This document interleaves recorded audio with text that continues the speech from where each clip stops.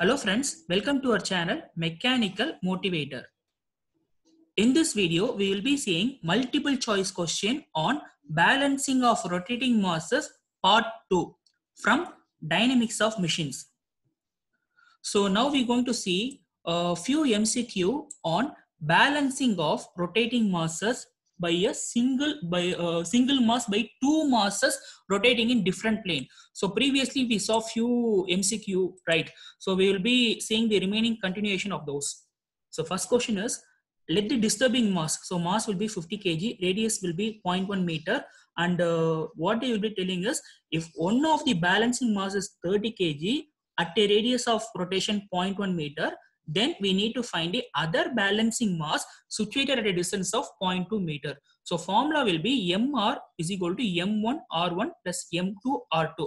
They have clearly given the disturbing mass. So disturbing mass will be 50 kg, right? So disturbing mass is 50 kg. So we can substitute 50 for m, and radius is 0.1. So r is equal to 0.1. m1. So m1 is, so one of the rotating mass m1 will be 30 kg and r1 is 0.1, and m2 we need to determine, and r2 is 0.2. So from this equation only m2 is the unknown. So if you calculate, means you will be getting a value of m2 is equal to 10 kg. Second question is, a single mass defect need to be balanced by a single balancing mass. It is not mandated that it has to be balanced by single mass alone, because we have saw several cases, right? So totally there are 4 cases. So a single mass defect lying on a single plane can be countered with the help of different masses lying on different planes, with the defective mass either being at the center or to the at either side of it. So we have clearly saw these things in case 2 itself. So answer will be false. In a system, two masses are used to balance the unbalanced force. So they have given clearly this is a analytical type question. So find the mass of the balancing mass which has to be situated at the center of 20 centimeter. So in this, we need to determine the balancing mass, and they have given the radius of it, right? So let us assume that balancing mass which we need to find is m2. So R2 will be 20 centimeters. So they have given in centimeter, right? So just convert into meter. So 20 into 10 power minus 2. The disturbing mass is 100 kg, having a radius of rotation 0.1. So here we are having the formula, right? So mr is equal to m1 r1 plus m2 r2. Let m be 100 and r will be 0.1, and m1 will be 30 kg and r1 will be 10 centimeters. So 10 centimeters, 10 into 10 power minus 2, and m2 we need to determine. They are asking us to find the mass alone. So for that particular mass, we are having a radius as 20 centimeters. So R2 will be 20 into 10 power minus 2. So we will be getting an answer of mass M2 as 35 kg. So we will be getting the mass as 35 kg.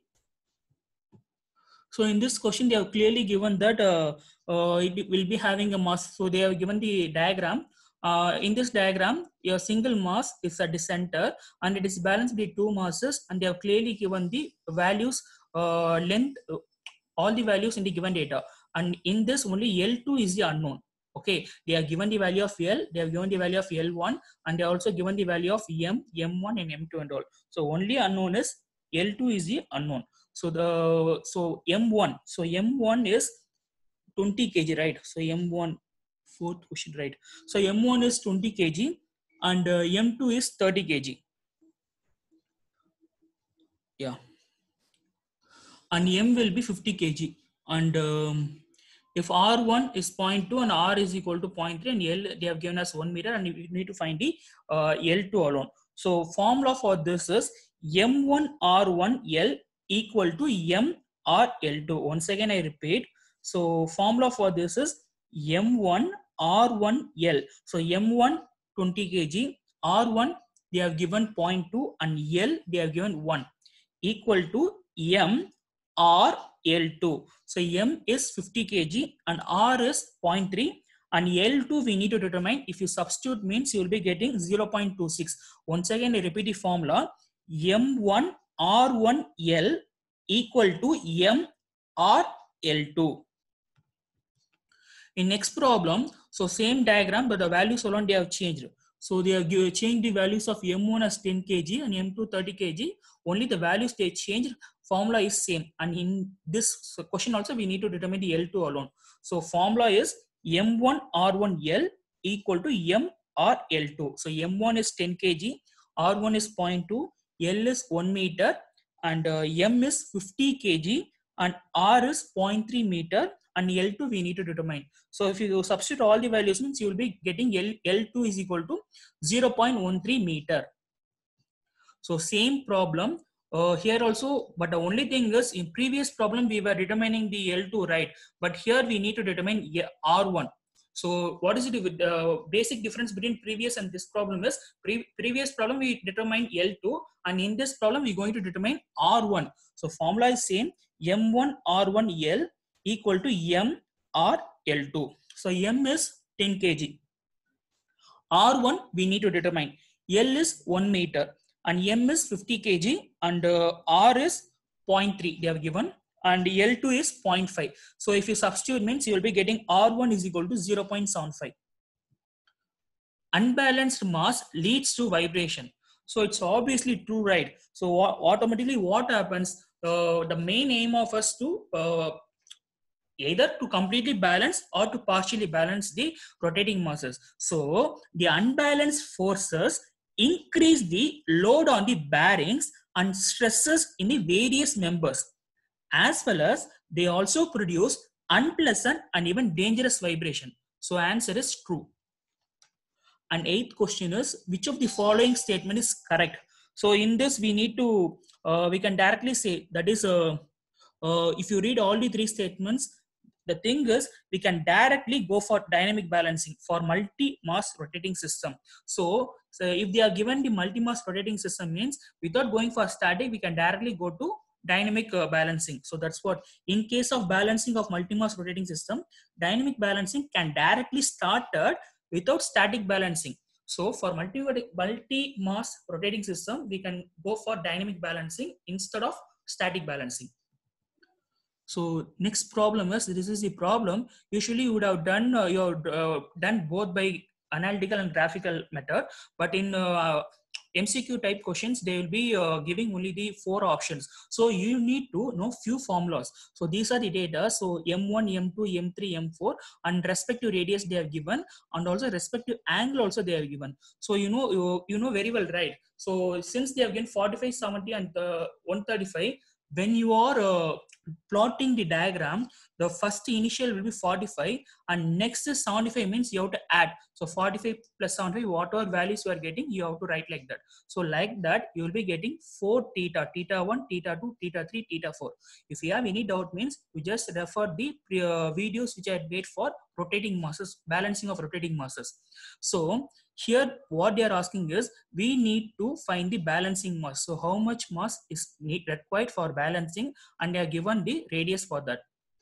So formula will be summation of horizontal forces. So summation of horizontal forces is mr cos theta. So you can write as m1 r1 cos theta 1, m2 plus m2 r2 cos theta 2 plus m3 r3 cos theta 3 plus m4 r4 cos theta 4. If you substitute all the mass, radius and theta value, you will be getting an answer as 21.6 kg meter. Summation of vertical forces is mr sin theta. So m1 r1 sin theta 1 plus m2 r2 sin theta 2 plus m3 r3 sin theta 3 plus m4 r4 sin theta 4. If you substitute all the values of mass, radius of rotation and theta, means you will be getting 8.5 kg meter. Next thing we need to determine resultant. The formula for determining resultant is, kindly make a note of it, R is equal to root of summation of horizontal forces square plus summation of vertical forces square. These formulas also I clearly explained in the video. So if you have any doubt means just go back to that videos which I have put in previous. So finally, if you substitute for substitute values, you will be getting 23.2 kg meter as the resultant. So we know that the resultant is equal to mr. So R value we know. So R value is 23.2 is equal to mr. M value we won't be knowing, and small r they have clearly given us 0.2 in the question. So if you substitute means you will be getting the mass as 116 kg. The same problem we also solved both graphically and analytically. So answer is 116. Graphical methods gives. So next question is, graphical methods gives a best result. Actually, I won't agree with this. The reason is, in order to find the balancing masses, analytical and graphical approach can be used. Analytical method gives the accurate result, as there is less scope of error. So graphical method won't be giving best result. So answer is false. So same similar question, whatever we saw previously, same question.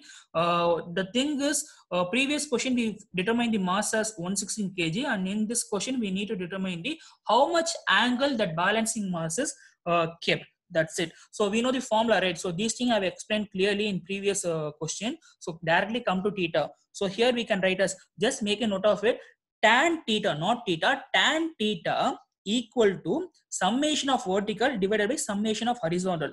So if you take tan, other side means theta is equal to tan inverse of summation of vertical by summation of horizontal. So finally you will be getting a value as 21.48. 21.48 degree.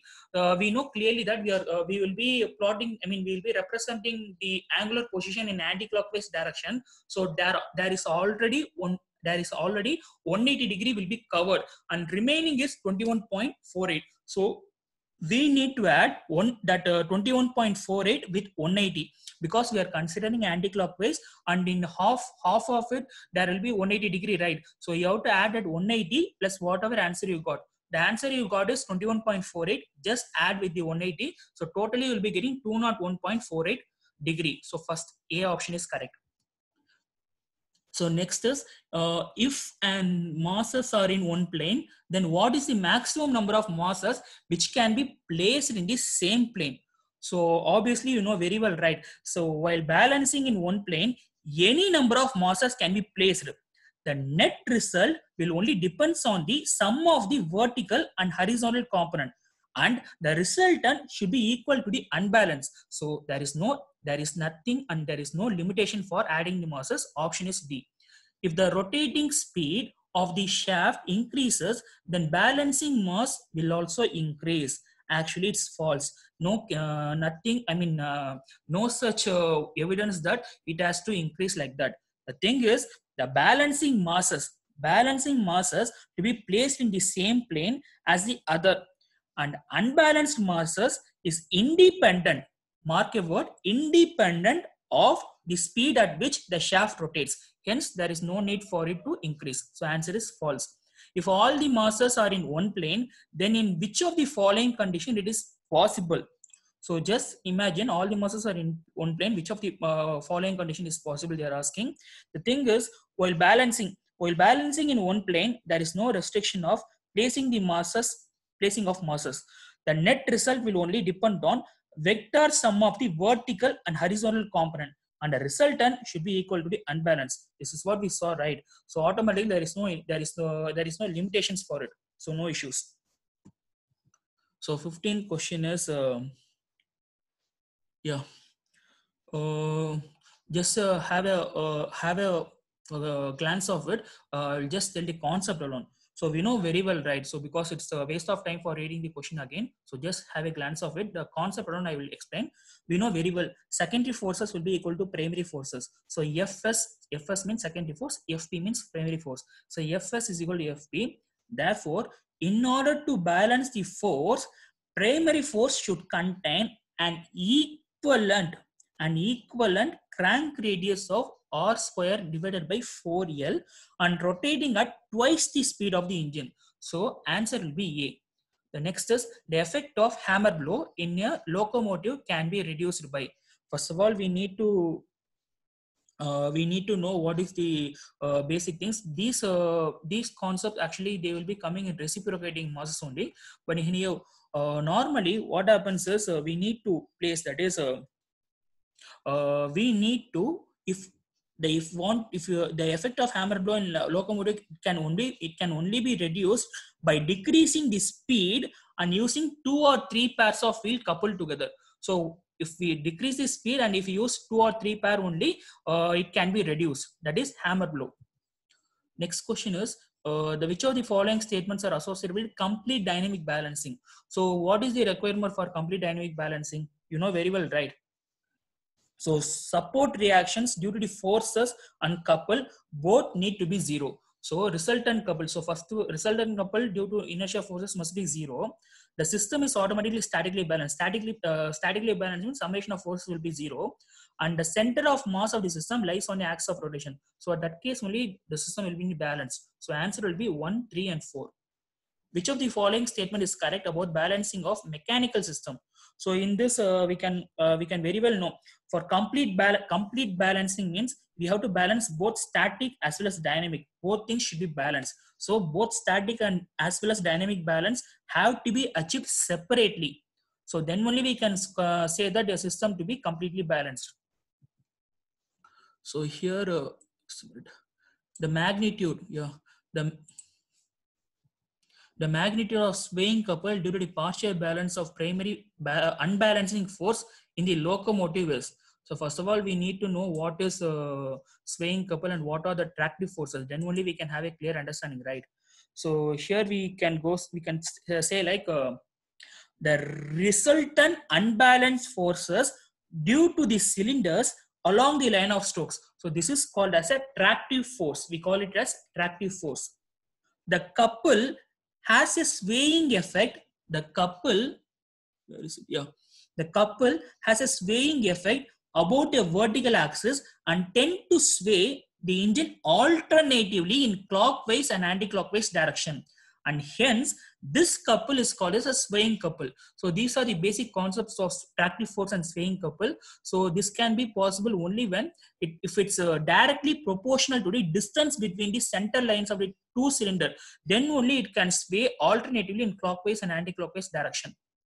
In a locomotive, the ratio of connecting rod length to the crank radius is kept very large. In order to basically they have kept very large, is the ratio is kept large to avoid or minimize the secondary forces for each balancing. So if not, means what happens, there would be more unbalance and unpleasant vibrations will be involved.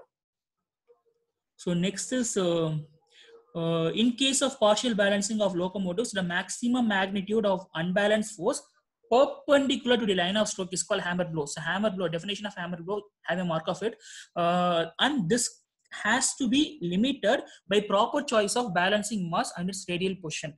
So first of all, we need to know what's the effect of hammer blow. The effect of hammer blow is to cause variation in pressure between the wheel and the rail, and it may sometimes cause the lifting of wheels from the rails. Hence, the answer will be true. Whatever statement they have given, it's correct only.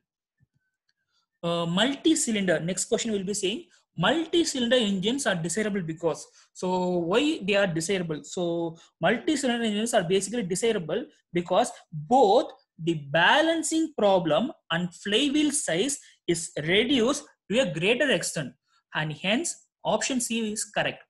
When the primary direct crank of the reciprocating engine makes an angle theta with a line of stroke, then